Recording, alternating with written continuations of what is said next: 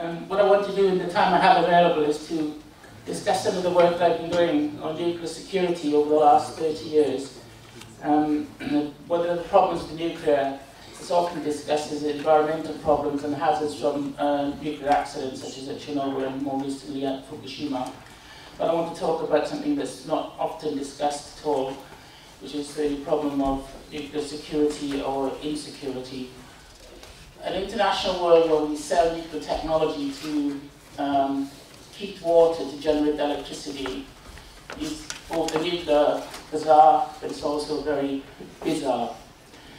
Now, first thing I want to mention is that there was an international conference in The Hague last month called the Global Nuclear Security Conference, and they did raise a number of questions that were of concern, but because the countries were there were very much countries who also support nuclear energy, they didn't want to come to the conclusion that nuclear security was too much of a problem to deny them using nuclear energy, so they produced a very bland set of conclusions.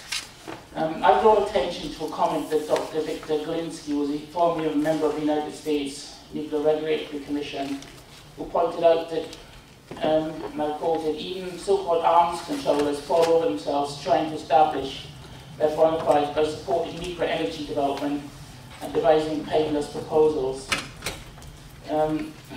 He goes on to point out that nuclear security should come first and not as an afterthought.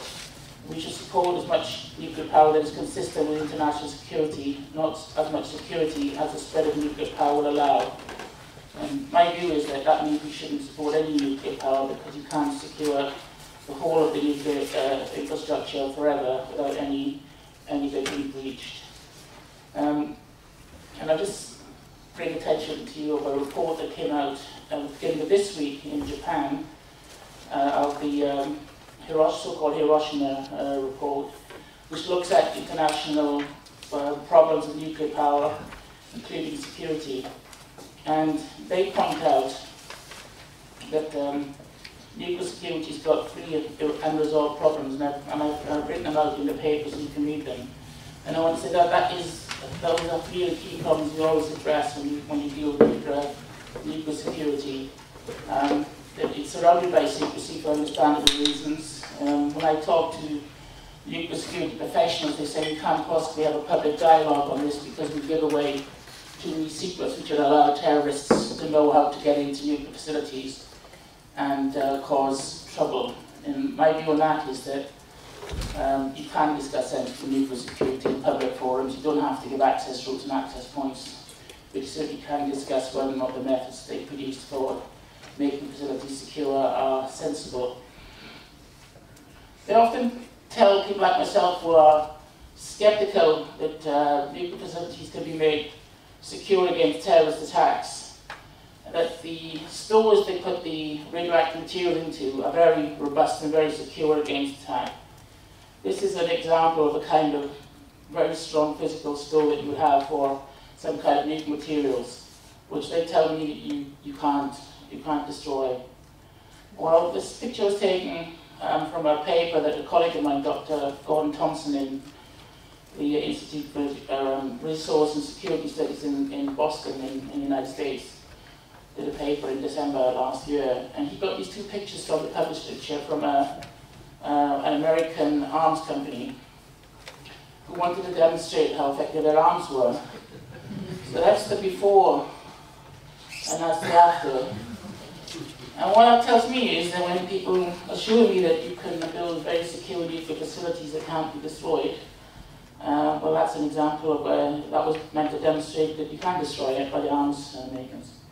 And that was only using the penetrator warhead. It wasn't actually using an explosive. So that was destroyed by pure force and not an explosion. And the kind of weapons that we use there could be obtained illegally, but could be obtained on the market by people who want to cause malevolent damage to facilities which are storing nuclear materials. I just want to move on now to my concern about the United Kingdom. We've got 111 metric tons of plutonium stored at Sellafield. And just to put that into context for you, 111 metric tons is the same as 111,000 kilograms. And you can make a devastating nuclear bomb with 5 kilograms. And 5 kilograms is about the size of a large orange. So that's an example of the kind of security probably built up by using nuclear power, taking the fuel, reprocessing it, and then stockpiling the reprocessed plutonium at a place like Sellafield. The next thing I want to come on to is the United Kingdom policy, why I'm so critical of it. At the same time, the United Kingdom has 111,000 kilograms of weapons-usable nuclear explosive at Sellafield. It also wants to make plutonium-based MOX fuel and sell that around the world to other countries that have nuclear power reactors. And it also wants to build a new generation of new nuclear plants in the UK. And so we'll be in a situation sometime in the future to go ahead with nuclear power plants which are being decommissioned, that is, they're being closed down, and over time fuel's taken out, and then they knock down the buildings over a long that time period. Nuclear power plants which are operating and nuclear power plants which are being constructed. And on some of the sites they'll have all three. An old one being decommissioned, an operating nuclear plant, and one being built. And which means that they'll have contractors bring materials into and out of that site on a permanent basis. And therefore the security of the site is obviously opened up to all sorts of possibilities of endangerment. So I'll just conclude what I wanted to say with my view of their attitude, which is this. I think those of you who know the Simpsons will recognise that it's Homer running the nuclear power plant. And when that little URL goes off the screen, you see that I have a very strong impression that the British government at the moment has the same mindset as Homer, running nuclear security as he looks a bit confused running the nuclear power plant. So I just close there with my talk, and I'm very happy to take questions now or later. Thank you very much.